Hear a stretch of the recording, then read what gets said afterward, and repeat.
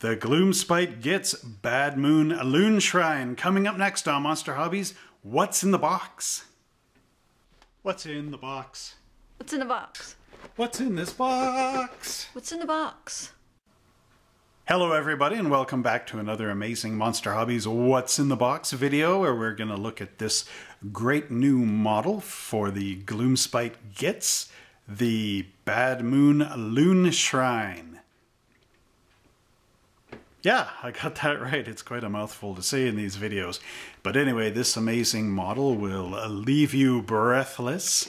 And if you're part of the Gloomspite Gitz, it is one of those necessary things you need in the game. So now, let's go down to the bench and see what's in the box.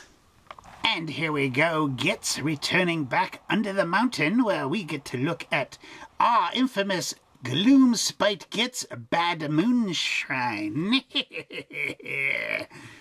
Alright, that's my goblin voice for the day. Have a good one. No, anyway.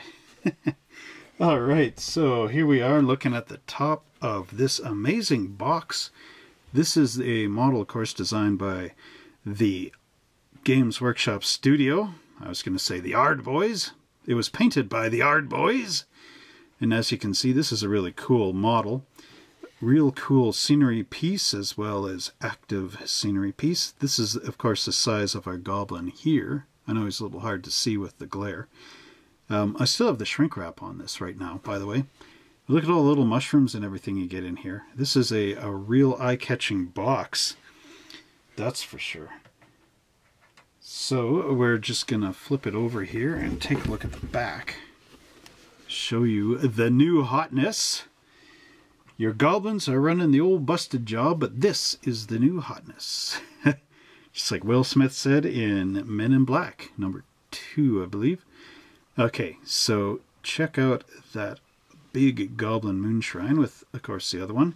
One of these is Gork, and the other is a Mork, or something to that effect. Okay, so they give you all the brand new hotness call-outs for your paints.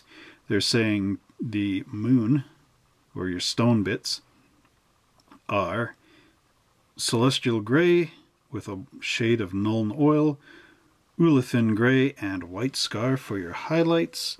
I've seen this done as yellow. I've seen it done as blue. There's a lot of cool things. Look at the cages. This is reminiscent of the giant. In fact, if you wanted to add a little bit, so you could use some of the cages from the giant. The mushrooms. You've got shrooms. There's even like barnacles hanging on here. Almost. I guess it can't be barnacles because it's not underwater. But they are sort of... Oh, what am I thinking? It's goblins. They're fungus. Yes, Trev, time to wake up. This is about 3 in the morning that I'm doing this. It's hard to sleep in the summertime, just so you guys know. Okay, anyway. So, this is our box. It also includes rules. And now I'm really curious about opening this. I got this when this was new, when it was first released a couple of months ago. Almost half a year ago, I think now, from the release of this video. And I've been itching to open this up because I've got an old 8th edition Night, or 7th edition Night Goblin army that came with the Battle for Skull Pass. So I want to see how this looks with those little guys. Do not adjust your sets. This is not in color, although this stick is. Okay, these are actually the instructions for the Bad Moon Loonshrine. And as you can see, the grinning moon is happy to see you. Alright, copyright 2019 by Games Workshop. So we are in August of 2019, so you know that this is the new hotness, as Will Smith was saying. Okay, anyway. So we open up the instructions, and it's too bad, unlike the Caradron Overlords, this is not in full color. However, I imagine it's not in full color because goblins don't have color printers. Actually, Gitz don't have colored printers. Alright. Anyway, so they give you the warnings and the symbols, and you need the Citadel glue, the Citadel side cutters, and the Citadel mold line remover. Available at Monster Hobbies in High River, Alberta. Once again, that's Monster Hobbies in High River, Alberta. I'm getting in all the plugs I can. Pluggity plug plug. Anyway, if I don't have it in stock, I can reorder. I can restock. I have the technology. Like the Bionic Man. Okay, anyway, enough of that nonsense. That's not what you came for. You came to see this plastic kit. And look at these wonderful instructions.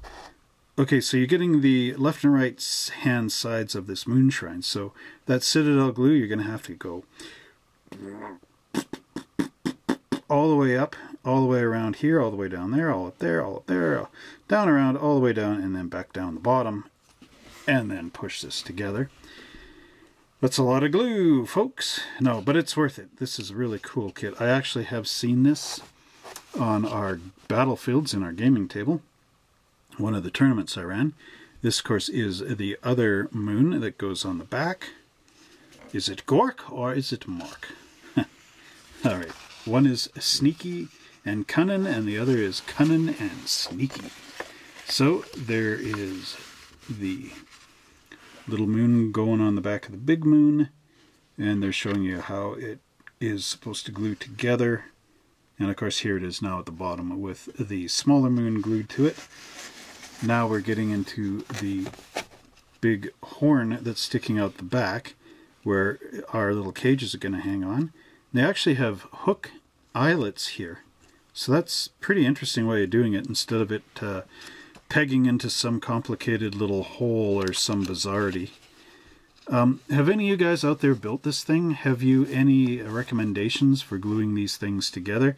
If so, let us know in the comments section down below. We look forward to your answer, because right now I have none. No, actually I do, but I want your answers for a change. I can't tell you everything, can I? No, anyway. Alright, so here's all the little mushrooms. All the little mushrooms. Where do they all come from? Well, they come from this kit, and they glue down here, and then they glue on to here, and meet in the middle so that it fills in the underneath of the Loonshrine here. And then, you know, since we're in the mushroom conversation, there's more of these fungi growing up the sides and on the edge of the moon. This is sort of reminiscent of the one that came in the Battle of Skull Pass, although that was like 1/3 the size of this Loonshrine. Then, of course, they're giving you the left and right hand sides, so you can see how that's all done together. This would also make a nice diorama piece if you don't play the game but are just interested in fantasy models and all that kind of cool stuff. I mean, look at how much fungus is on this thing. This is Fungus Humongous! Chungus, whatever. Okay, so moving away from the fungus a little bit, here are the cages that they've got those skulls in, and they are much like the cages that come with the giant, or the cage, the one that hangs off his belt. They go together in multiple pieces, left and right hand side, and there's the first one hanging off there. It's nice that they got the hooks. It's actually a two-piece hook, left and right. So you have to paint this separate and then glue it together into that hole, left and right hand side, but it will hold it in there. And then this one here has more of the skeletons hanging out of it. Sort of, oh, you glue one together or clean one up, sit them down on the bottom, and then he hangs in there on the other side. And then here they show you what it looks like at this stage all put together. And I do believe that might be it.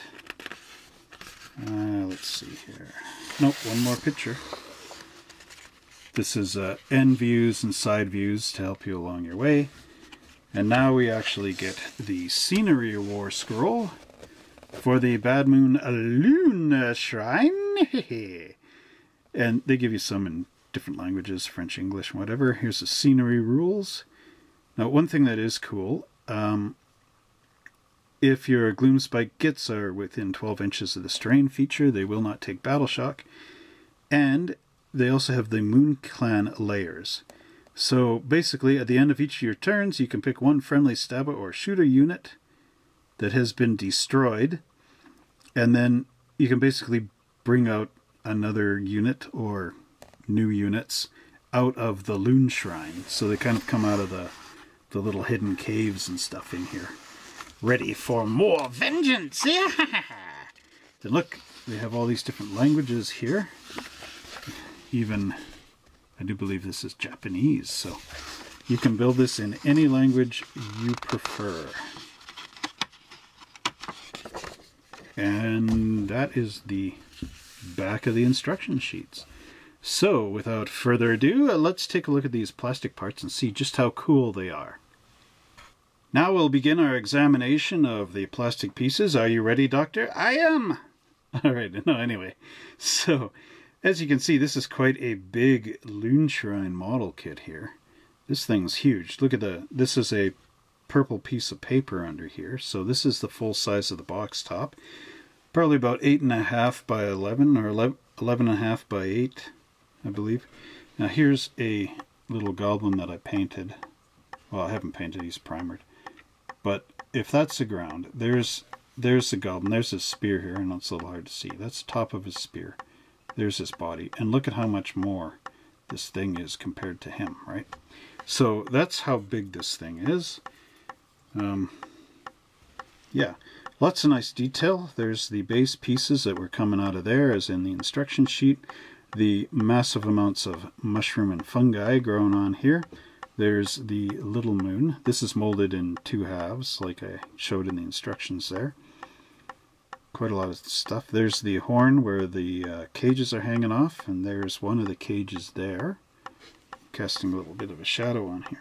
Okay, so there we go. And turn this over. You can see that the horn and the mushrooms, they are 360 degrees molded around. This is, of course, 180 with the front being on the one side, right? Left hand, right hand side, I guess would equal to 180 degrees if I'm saying these are 360. Okay, so let's bring this up into our camera lens so that you can see the amazing detail on here. Just flip that over and turn it around. When you see the moon rising, be very afraid. But look at the fungus growing on here. It's some really cool stuff. This will be a real nice dry brushing challenge. Look at the mushrooms on here. Let's see, catch that in the light. You can see the fungus growing up there. Now, originally I'm from North Vancouver, BC, and we, when I was in Scouts, we did a lot of hiking around in the mountains out there, and it's more moisture in the mountains, and I've actually seen stuff like this growing on real trees. So that's my claim to fame. Whatever. Little shout out to British Columbia there. Okay, so there's the smaller moon. See how cool this thing is. There's the rocky base that's underneath where the goblins would throw all their muck and probably dung. Sorry, the Gitz. Huh. Got to get up with the new age here. The age of Sigmar. So this will be nice with the dry brushing going on there, and the little holes here for gluing in more mushrooms. At least they didn't trademark mushroom at Games Workshop. I don't have to call them like Loonshrooms or something weird. Anyway, so there's the cage. You can see the many pieces. It's actually one of the side braces on there. Yeah, there's even rope detail, I do believe. It's very nice knot work on there. The chains going around to keep this thing together. I guess it's actually broken off here. There's a crack going along that seam. So maybe the Gitz broke it, or lightning hit it or something. There's even some patchwork here to keep the tip of the moon together. Actually, that'd be kind of an interesting thing for you guys that are a little more into kit bashing. You could actually break that off along that thing and have like this on the ground somewhere, and then fill this in and make sort of like a broken off rock kind of look to it. That's actually cool. Cool idea. What sort of ideas do you have of building this thing? How would you paint it? Let us know in the comments below, and let's look at the other piece of sprue that we get in here. And now, my little Git friends, we are looking at the other side of this sprue. Okay. So as you can see, actually, this side here is filled in compared with the other side, which actually this is open. So in that spell, or the ability where all the night goblins are going to come out, that's where they're coming out, on that side. So this is sort of like a tunneled cave. Alright, so again we have the left and right hand side of the moons and more mushrooms. There's a little bit more of the dirt going on in here. This is the bottom of the cage. There is a skeleton that's actually all pre-made up for you, who's in a sitting position. So you can sit him on here and dangle him out of this cage. And again with our mushrooms and our fungus. So this is basically the mirror version of the first sprue, but let's just look at the skeleton here in more detail. So there he is, Billy Bones. Haha, I put a pirate hat on him. I don't know, but look at how his hand is hanging out there. He's actually got mushrooms starting to grow on him, so that's pretty cool. The back detail of him is also really nice. I'm sure Nagash is really upset looking at this right now. Of course, Nagash would want to bring him back to his former glory and have him join his relentless hordes of undead, but in the meantime, he's going to be just hanging out at the Goblin Moonshrine. Right on! Okay, so that's basically it.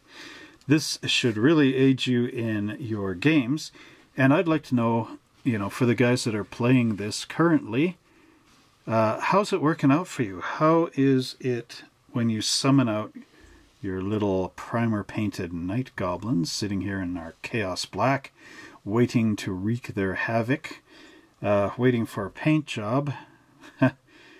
How do you guys find painting like units of 60 goblins? I mean, pardon me, Gitz. 60 Gitz at a time and doing like multiple units. Anyway, if you got any nice tricks on how to speed that process up, let me know, because I'd like to get these guys out there and playing. So that is our look at the final sprue tree. And that completes our look at the Gloomspite Gitz Bad Moon Loonshrine. Well, I hope you enjoyed this amazing view where we got to see the Gloomspite Gitz Bad Moon Loonshrine. Haha, say that 10 times fast. Anyway, I hope you enjoyed it, and leave a comment down below if you think this will help your army, or if you face this thing, let us know in the comment section below how you got around it. And don't forget to come down to Monster Hobbies in High River, Alberta, and check out our amazing Games Workshop model kits that we have. We have a Warcry, we still have a Silver Tower, and we've got some of the old kits that are no longer going to be current, like the Lorthan Sky Cutter, the Wood Elf Glade Guards, the Orc Boys from the Greenskins army, and I still got to start collecting Greenskins sitting here, and the Empire Great Swords. These are all on square bases too, so for you guys that like, you know, 9th Age and old fantasy, you don't have to put these on rounds. Haha. So anyway, until next time, good luck on the battlefield, and may you never face this.